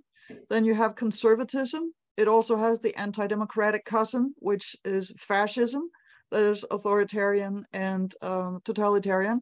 And you can't have authoritarian, totalitarian liberalism, because that's kind of, you know, a contradiction in terms. But you can get so fall so much in love with money and the market that you throw away your actual liberal values, and what is left of liberal democracy is the market. And so now we have the market being the defining or the authoritarian, totalitarian ideology, where if you speak up against the market, you're considered a lunatic, or your arguments are just not heard because the market says so. So it has become this new sort of divine force that you cannot question, which is, of course, extremely dangerous. And one of the things that has saved us so far is that we've had a constant dance between conservatism, socialism, liberalism, even in the US, but definitely in Europe, where we have a lot of small parties, and we've always had, in many places, coalition governments. So you've had 3 or 4 parties that needed to negotiate, and they've been, some of them have been minority governments.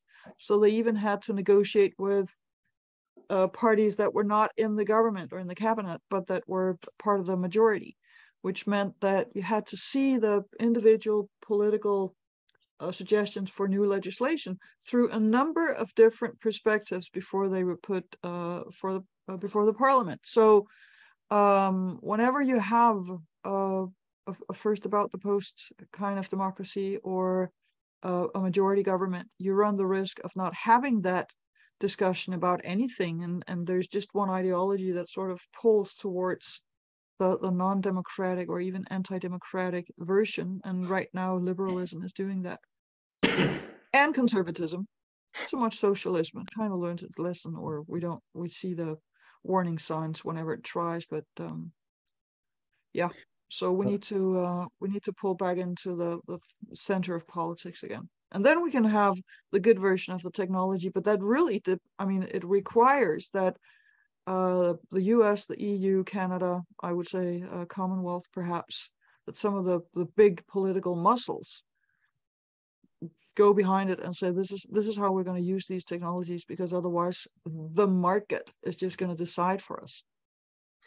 Brendan, would you clarify your question? I think that you were hoping that you'd be able to actually ask it. And not sorry about that. I wanted to be a little bit more specific. That was sort of a placeholder. So yeah, thanks. Let me reframe that a little bit differently. So to use the analogy of book learning and books, when those show up on the scene, people might be like, oh no, now our children are going to be educated by paper and by inanimate objects. Like, this will cause them all to be completely unsocialized or something, right? So there's a difference between what's going on in the medium versus what's coming through the medium, which arguably would be the humanity. So my question is more geared towards the idea of asking, would something like this augmented reality education be really a machine, or would it be better understood as being just an extension of the sort of collective intelligence that we've seen characterize various revolutions in education in the past?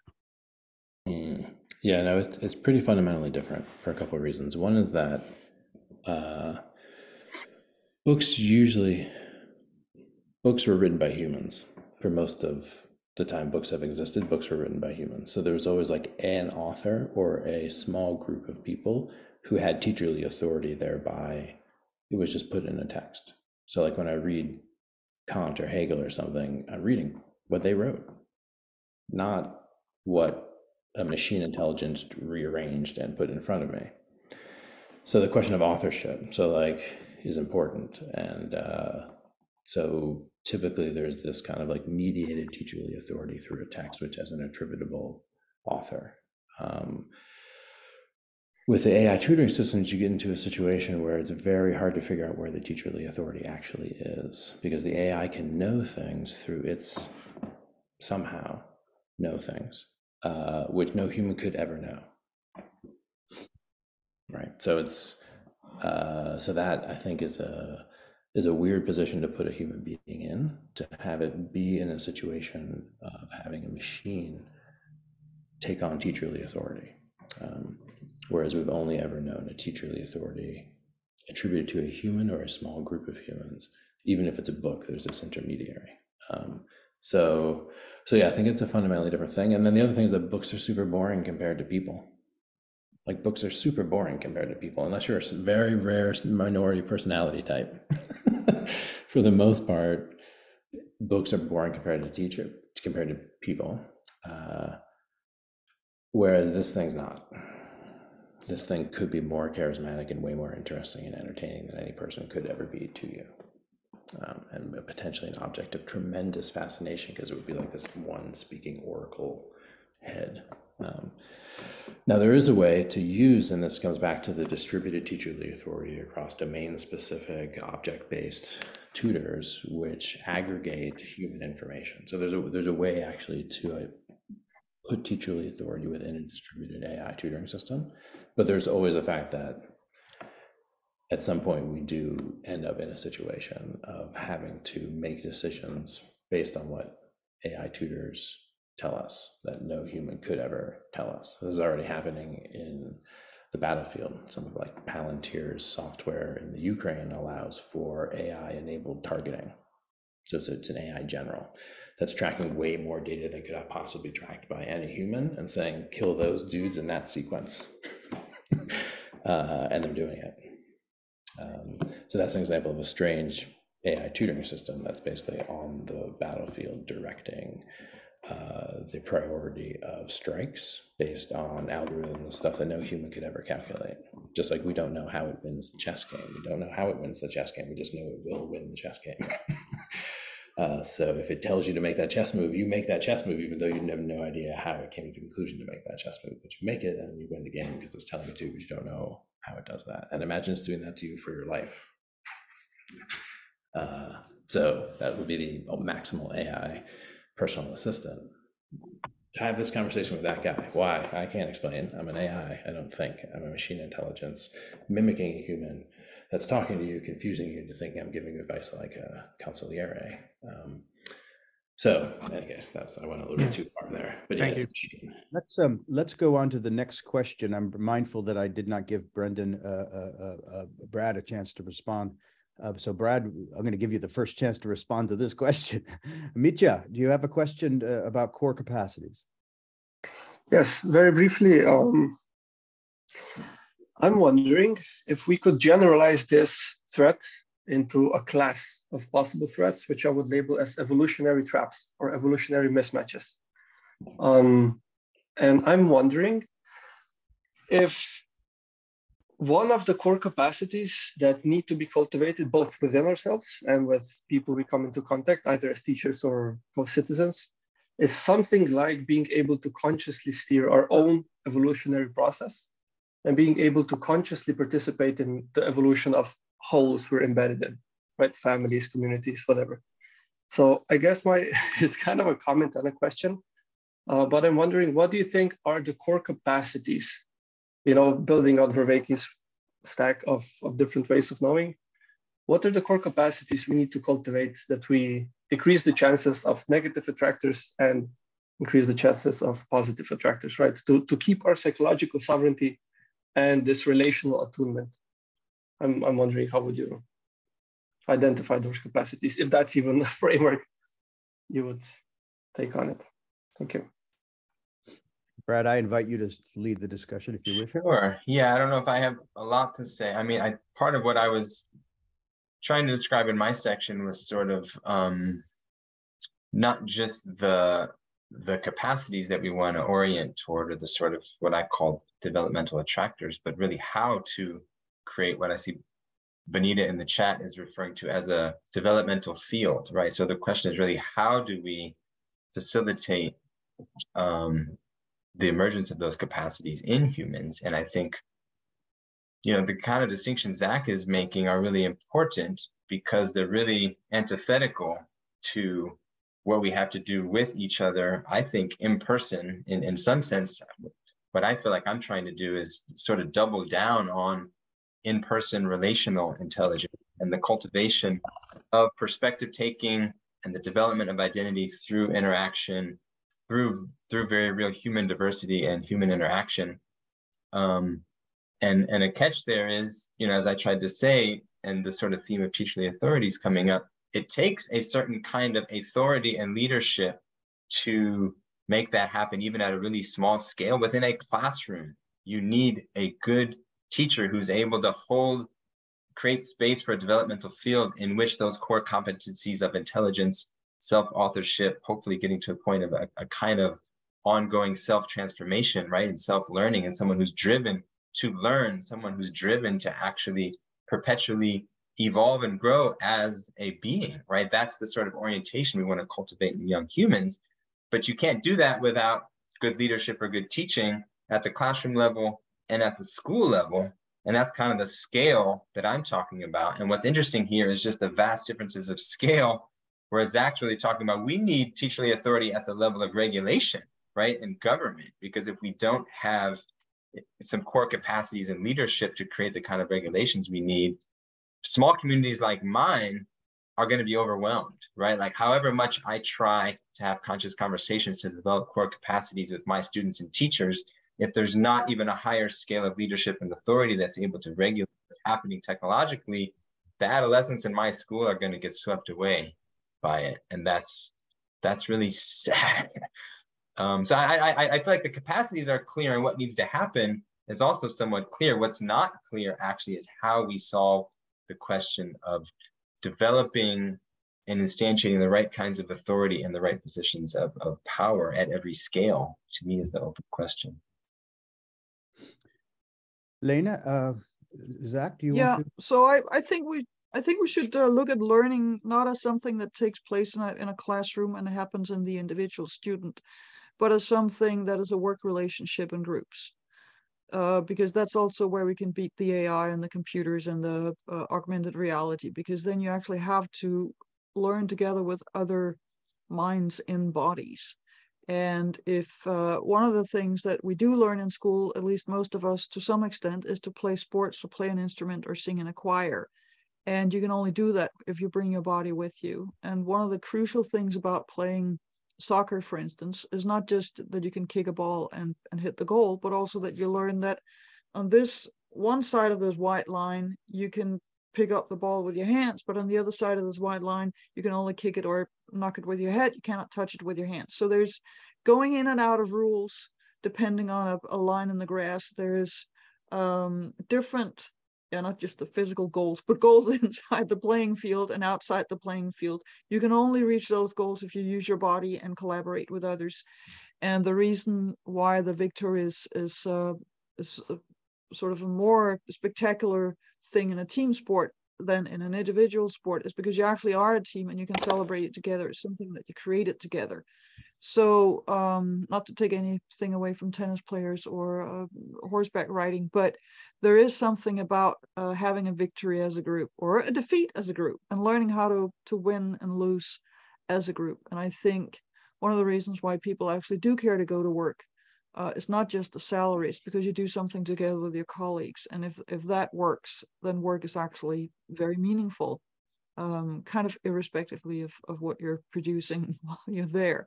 So I think the social aspect and the creating something together with others and learning together with others in that process is literally changing our brain and connecting us to other people. And just one added comment to that, which is that all the young men who join the military, if they're drafted, they tend to hate it. But afterwards, it was the best time of their life. And why was that? I think it's because they learned and they grew from the experience, and they learned and grew together with others. And so they built a bond there, and they carry that with them, even though they don't see those guys anymore. So so I think that if we can build education around group work, a working experience, I think we can beat the technologies. But it will be there, and the market will be there and try to, suck the life force out of us and our money. Zach, very briefly, if you would. Core capacities. as I already mentioned, attention, just the ability to pay attention is one of the things that is ruining our lives, frankly. So that's one of the main ones. And so that means protecting yourself from those things that are actively trying to run interference between you and the ability to control your attention. So that's one. I think that when it comes to the next generation, so if we're thinking about, like, everyone's talking about 21st century skills and global skills, like what do we want to give to kids who are coming? I think we don't know what the world is going to be like. So I think any list of capacities that we make has to be pretty general.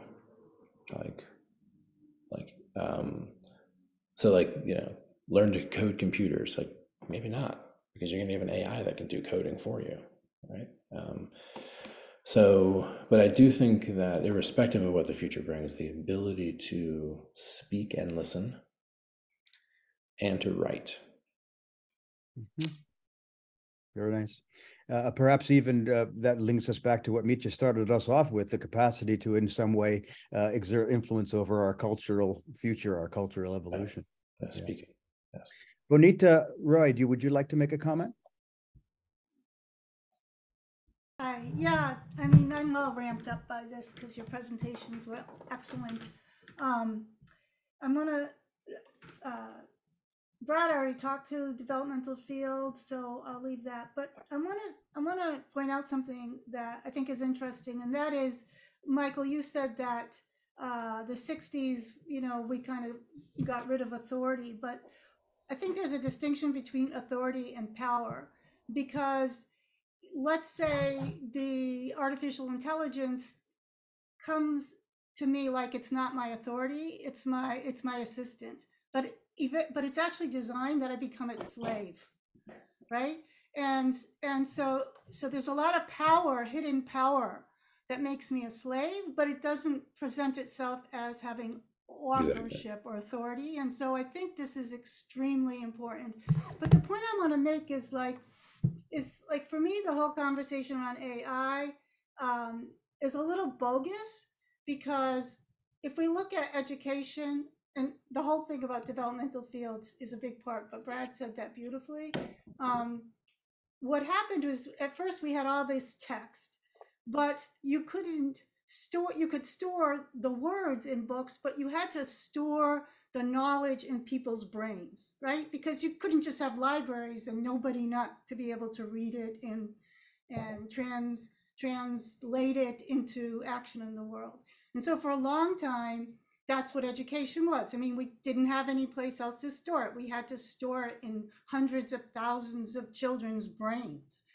Now, then we have the internet, and we had, microfiche. So storage became faster and miniaturized, but the human still had the same function to have to understand and retrieve that knowledge. And if you've ever sat through microfiche when you were a kid, if you're old enough, you realize it didn't really help, right? But you still had to have, the human was still the interface. And then Google created search. And this transformed the knowledge economy, because it was a search function that then became more semantically smart. And now we have ChatGPT. So the whole thing for me is that humans have won the knowledge storage and retrieval game. We've run it. It's over.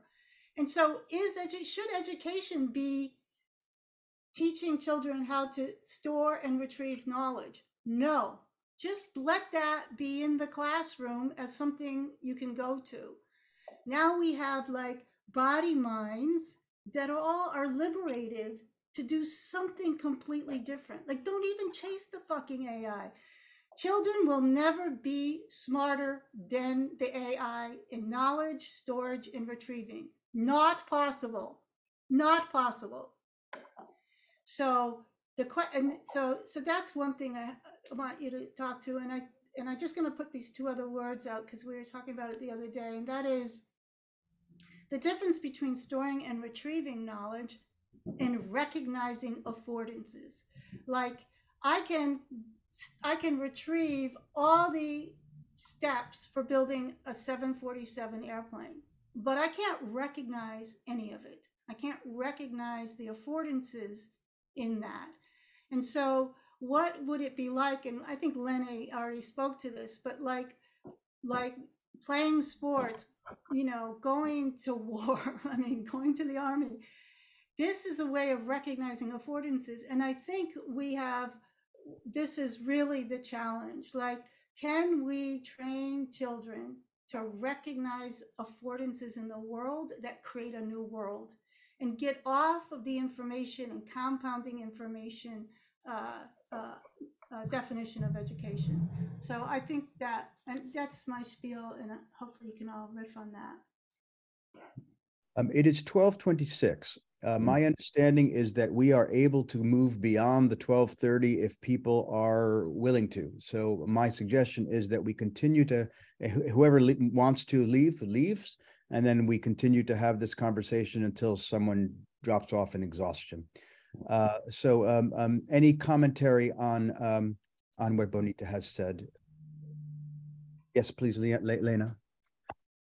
So there's a Swedish Bildung philosopher from the late 19th century, Ellen Key, who said, Bildung is what is left when you've forgotten what you learned.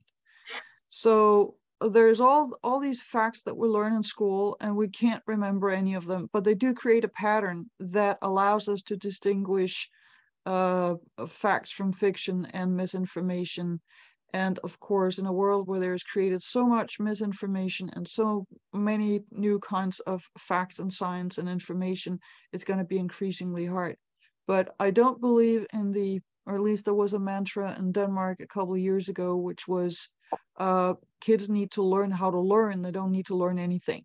So they just need to learn the process. But you can't really do that if you don't have a sort of a readiness potential of alerts whenever you encounter something that just cannot be true. And one of the horrible things that we see right now is some of the young people who go through transgender trans to the other sex are not aware that if you cut off an organ, it won't grow back. I mean, it's fundamental biological knowledge that at least you need to know that much before you get into a medical treatment. So there's some basic facts that everybody kind of needs to have access to and learn in school, where this is just one example, but there could be many others. This is really horrible consequences for certain individuals, but it's just there's yes, we need to learn how to learn, but we also do need to have a knowledge base, a kind of foundation with which to navigate the world. Otherwise, people can tell us anything, and then we can Google it on the wrong platform, or search on the wrong platform, and there will be an AI trained to give us what it is that makes us happy, and then it's going to be even worse than it is today, mentioning no names. Yeah, I'd like to just briefly accentuate that point. I think there's a really important reason why so many of us on this call read so many books. You know, it's because it transforms who and what we are. And I may have misunderstood you a little bit, Bonita, because I feel like we're not going to be in competition with AI. I'm never going to know as much as AI, but the more that I know, the more knowledge I integrate, the more transmission of knowledge that I get, the more books I read. It consistently changes, I feel like, who and what I am. And it's part of my evolution as a being, sort of to learn through knowledge. So I feel like there's a real danger, and I've seen this, I feel like Lena sort of alluded to it as well, sort of progressive education ideas that sort of downplay the importance of knowledge transmission and sort of banking model of education. And I've been a long sort of advocate of progressive education and jumping on that bandwagon. But I feel like the older I've gotten, the more I appreciate actually some of the more traditional old school, like transmission of content approaches to education, where I feel like there is, for each individual human, I feel like knowledge is power, and knowledge is constitutive of who we are as people, right? Yeah, so I don't think we want to move away from that. No, but I think you're misunderstanding me. Yeah, I think like ChatGPT is not like reading a book. which is down, it just summarizes it. It's like reading those digests, and it's just going to give you information. So this is what I'm saying. I would say that retrieving knowledge from reading a book is retrieving. It's, I mean, recognizing knowledge in a book is a process. Just the AI that's coming is like ChatGPT. It's not like reading a book. It's just like, okay, well, here's the summary there. Now you know the blah, blah, blah. So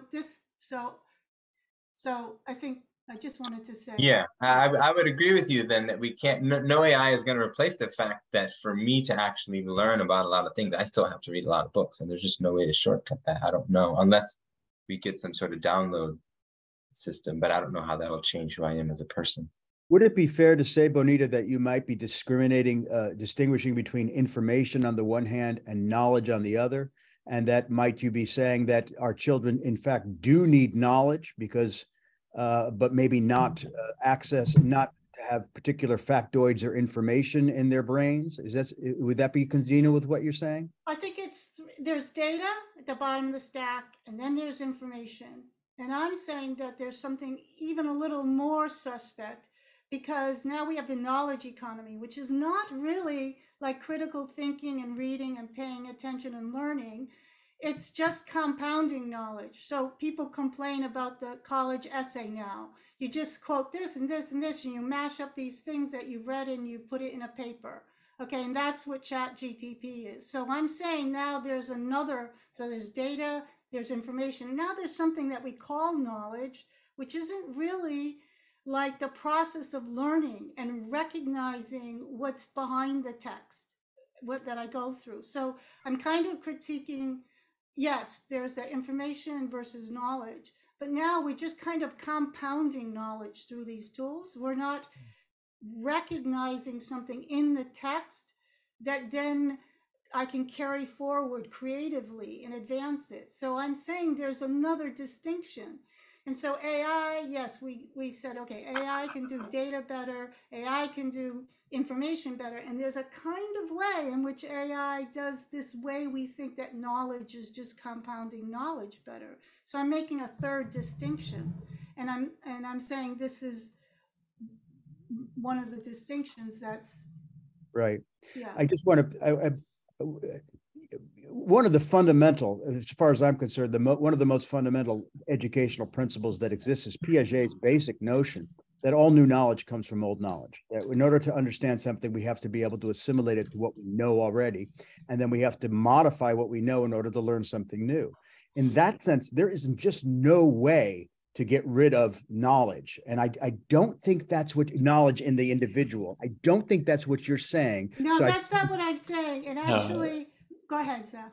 Well, I mean, I think there was something else that was, so there was something else that I heard Bonnie saying, which was like, what we've called schooling education for a long time has been like the use of the human nervous system as a functionary for a civilization, where you basically have to store a certain amount of knowledge in your head that's not really of use to you, but that you need to help civilization continue to be civilization. And that included a lot of things for a very long time. Now we're in a situation where most stuff is available immediately. Like the example of fixing a tire, for example. Like, do you need to store that in your head, or can you put AR glasses on that basically show you how to do a tire? And if you move out of schooling and then you see machine intelligence also moving into other fields of productivity where a lot of the basic infrastructure and commodity supply chains are handled through robotics, then you're in a situation where you have like the use of digital to rewild the human in a kind of a post-civilizational state. Whereas a lot of schooling has been about the perpetuation of getting people into situations where they can continue an extractive materials economy and keep a civilization going. We're going to be out of that basic model of schooling and even of production, right? So it's like it's a very fundamental shift at the base of the civilizational stack, which means that a lot of the stuff we associate with schooling and learning will no longer take place. I think that's what I heard Bonnie saying. I'm not sure if that's the case or not, but we're a little bit off. And I actually do have to go. I had a as well. So then I guess we'll make that be the end, sadly. Thank you all for being here. Thank you all for that put messages into the chat that we can't do justice to. Thank you so much for this wonderful and organic and very rich and integrative session. I look forward to seeing you all at another time. Thanks, Michael.